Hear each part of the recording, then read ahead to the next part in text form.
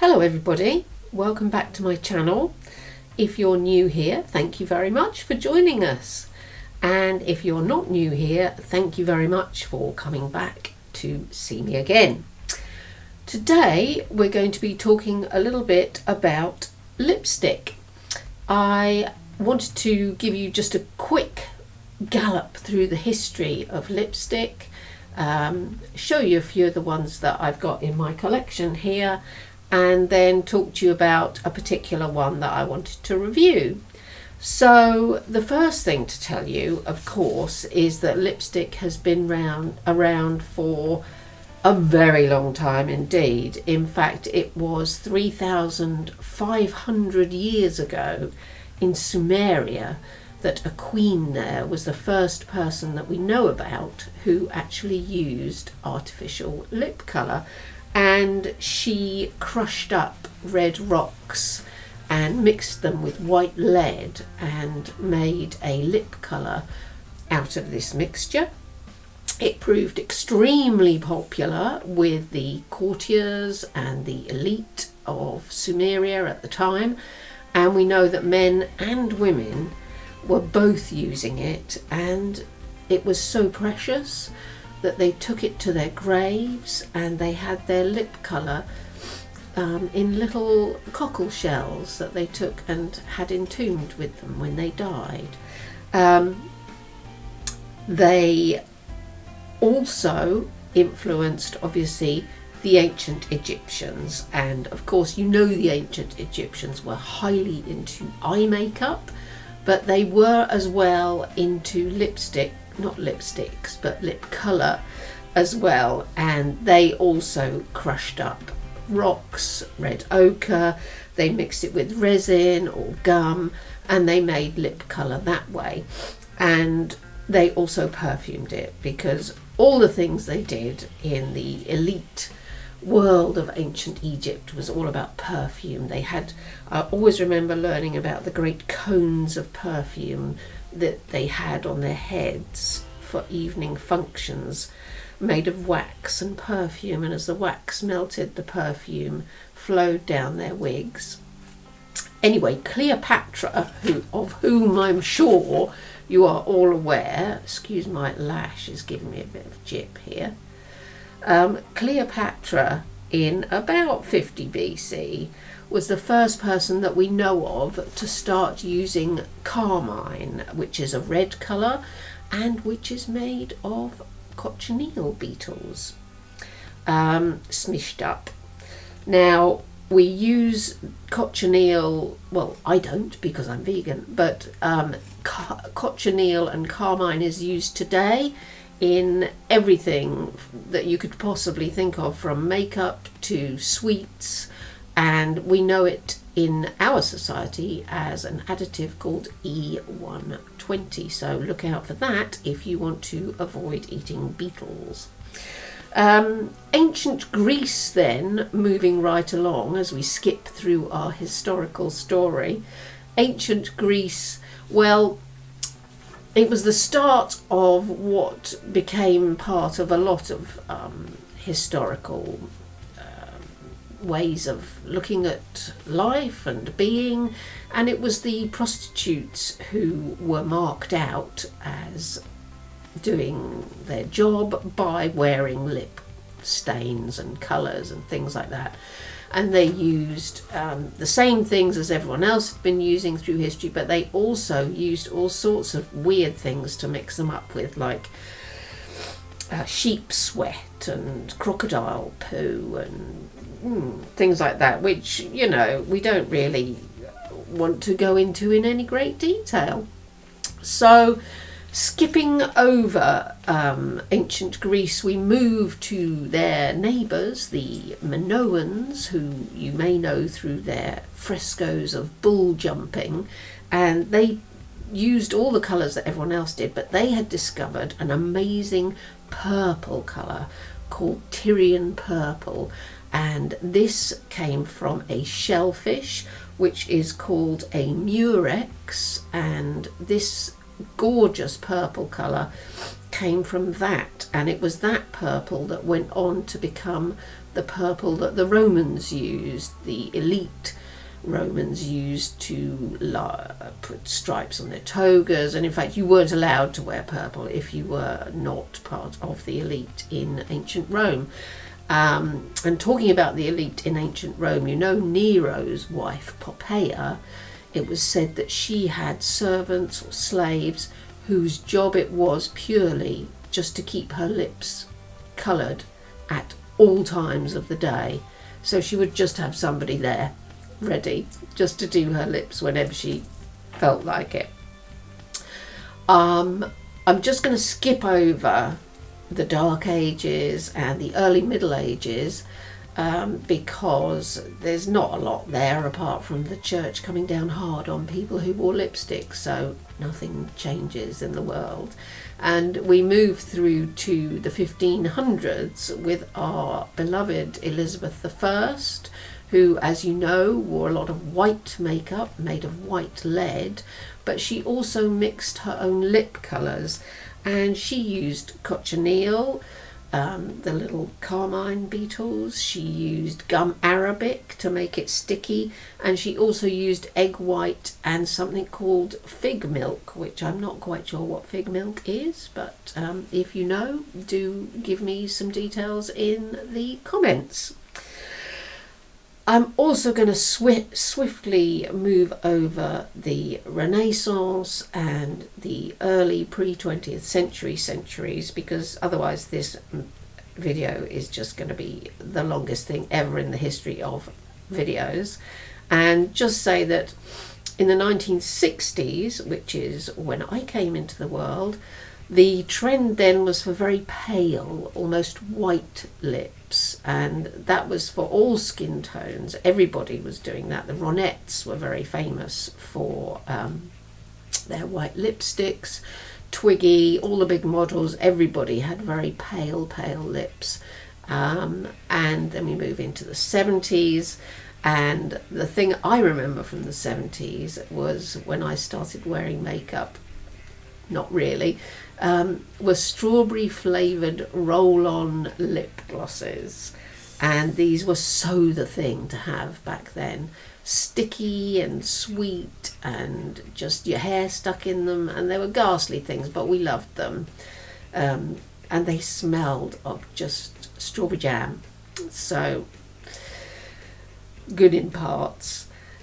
Also in the 70s, with the onset of punk, there was no such thing as black lipstick really then, so we just used black kohl pencils to do black lips. And then moving into goth, people started to work on making black lipsticks, and then you could start to actually buy them in the shops, so that made a big difference.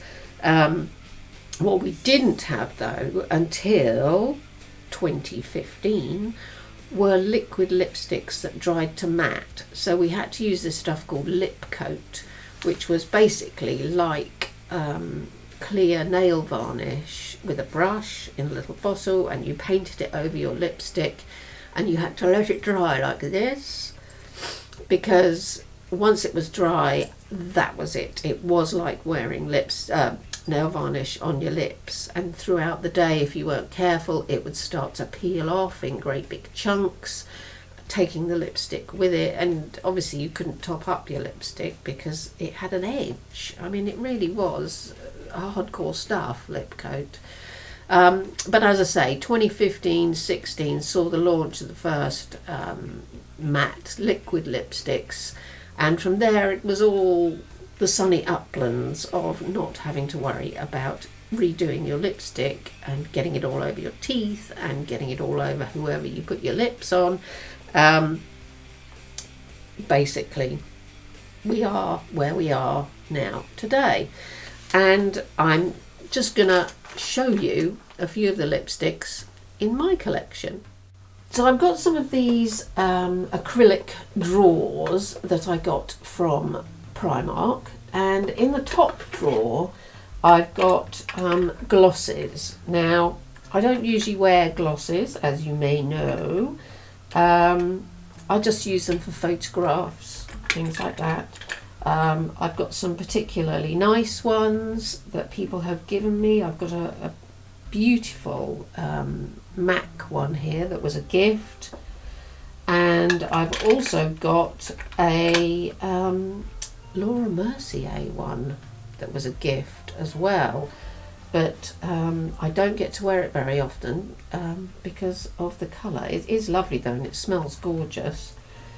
I've got a couple of NYX's metallic cosmic metals. I've got a NYX Lip Lingerie clear gloss, which is quite useful for using over a matte liquid lipstick just for photographs. And those are the ones. I've got a gold Revolution one, which occasionally I use for different looks. So those are my glosses. And then this drawer here is all my red lipsticks, and I've got a couple of Kat Von D's, or rather, sorry, KVD Vegan Beauty. I've got a small one which is a bright red one, and I've got my favourite one which is Nosferatu, which is a nice dark red one.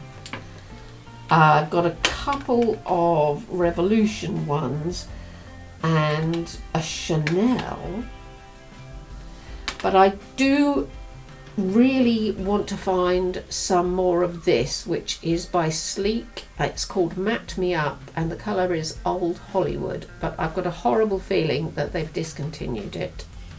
What can you do?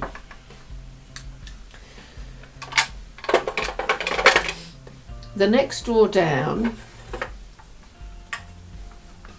is blue and green, and there's more in here than there are in the red drawer, I can tell you. I've got the collection Slay All Night, which is a blue glitter, which is good for wearing over dark colours. I've got the KVD Vegan Beauty Everlasting Lip Veil, which is again a blue glitter, but they've discontinued these. I've got a couple of Lottie London lip foils actually, because they do dry down very well, and this one, it looks blue, but that's because I use it over a blue lipstick all the time, and that's either the Lottie London Slay All Day, which is a blue colour, or the one I've recently discovered, and this is the brand that I'm going to be reviewing at the end, and this is Jolie or Jolie Beauty. The CEO is called Jolie, so I imagine it's called Jolie Beauty, and this colour is called Midnight. It's a beautiful dark blue, and this is a lipstick called the Air Matte liquid lipstick, and these, they really are air light. When you put them on, you can barely feel that you're wearing them. They dry down completely matte, and this blue is everything I wanted in a dark blue. So there's that. A couple of other bits and bobs. I've got a nice green Nip and Fab, which I don't often wear green lipstick, but when I do, that's the one I use. And I sometimes wear it with my KVD Bullet lipstick, which is a green colour, which I can't read, of course. Plan 9. Oh, of course it is. Plan 9, named after a movie called Plan 9 from Outer Space, I think you'll find. So that's blues and greens. My favourite drawer. Purples. Got another couple of Everlasting Lip Veils, KVD, because, well, they're the most beautiful, beautiful glitters. I've got four NYX's, because they do some gorgeous purples. Havana is the best purple that they do. KVD Vegan Beauty sort of a mauvey colour, which I wear occasionally, but it really is it comes out much lighter than it looks here. So, not my favourite one, but this one is.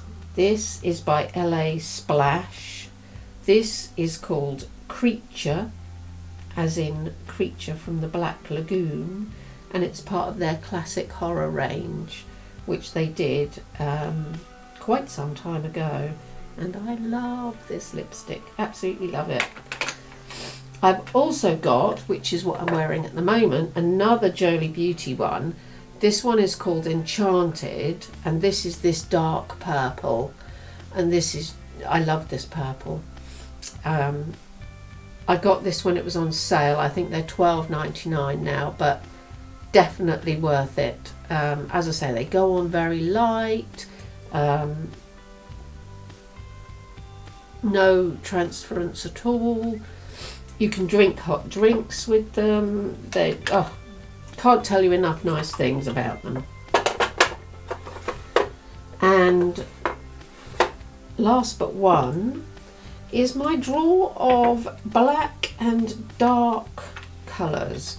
So as far as blacks go, I've got the VE Cosmetics, which is very good but thin and does tend to peel a bit. I've got the KVD Vegan Beauty in Witches, which is very, very good black lipstick. Highly recommend. And I've got my He Who Shall Not Be Named lipstick in Weirdo, because the formula of this is second to none.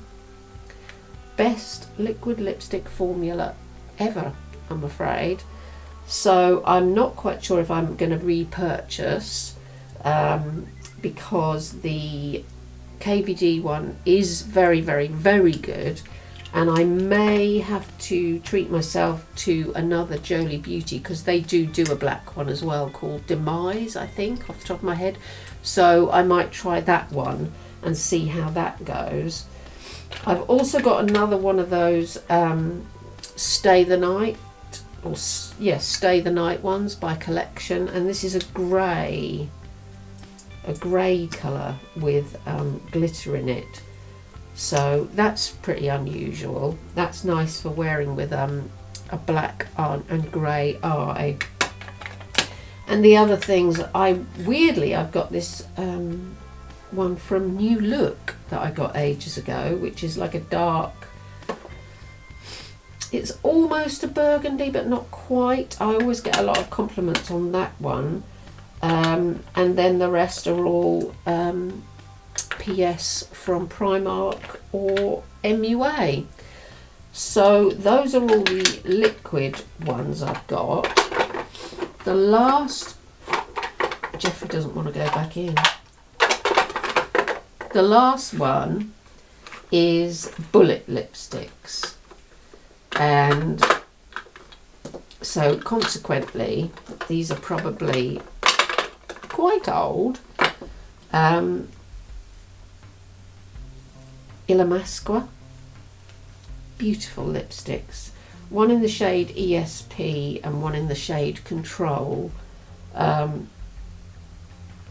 Very, very lovely. I will do some swatches and insert pictures so that you can see, but they are lovely. And I was also given a couple of Urban Decay lipsticks as well by somebody. If you're watching, Colette, thank you very much. These are in the shades Mirana and Marfa, something like that. This is metallicized and this is a matte, and those are, there's a silver lipstick for occasions when you need a silver lipstick, and that's about the height of it really. The only other thing I was going to show you was this, which is still in its packaging. I haven't opened it. It's because it's Maybelline, and I try as hard as I can not to buy or use things that aren't cruelty free and or vegan. But I used to use this all the time. Superstay 24-hour lip colour. You put the liquid lipstick on and then you put the other end, the clear, over the top, and that never did budge. But I'm not going to use this. I'm just going to keep it. Don't ask me why. I might give it to somebody who doesn't have such strong feelings as I do about cruelty-free and vegan lipsticks, so we'll see. So basically that is where we are with my lipstick collection.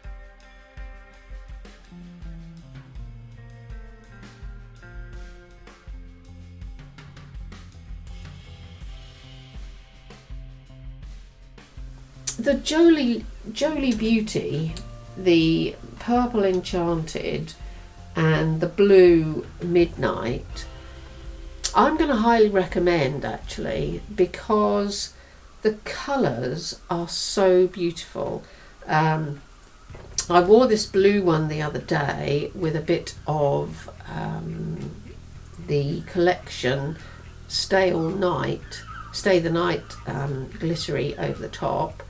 And that lasted very well indeed.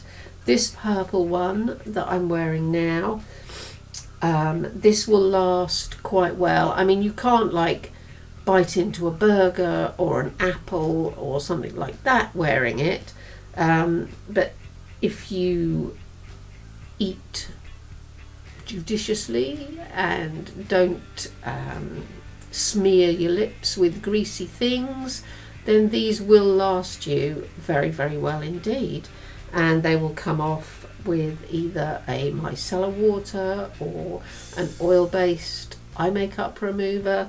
So very nice quality. $12.99, so they're not as expensive as KVD and you know who, but they're not cheap like the MUA ones, which are good if you just want to wear them for about an hour. Nice colours, but don't really last that long. So I'm going to say it's a big thumbs up from me for Jolie Beauty. Right, that is the end of the video. I'm going to say thank you very much for watching. I'm going to say I hope you're all staying well and safe and looking after each other. If you are having to go back to work soon, never mind. Some of us have been working the whole time. And please remember to stay strange, everybody. I know we're living in difficult times, but it's not going to stop you being yourself. So I look forward to seeing you the next time you come and visit me. Bye for now, everybody.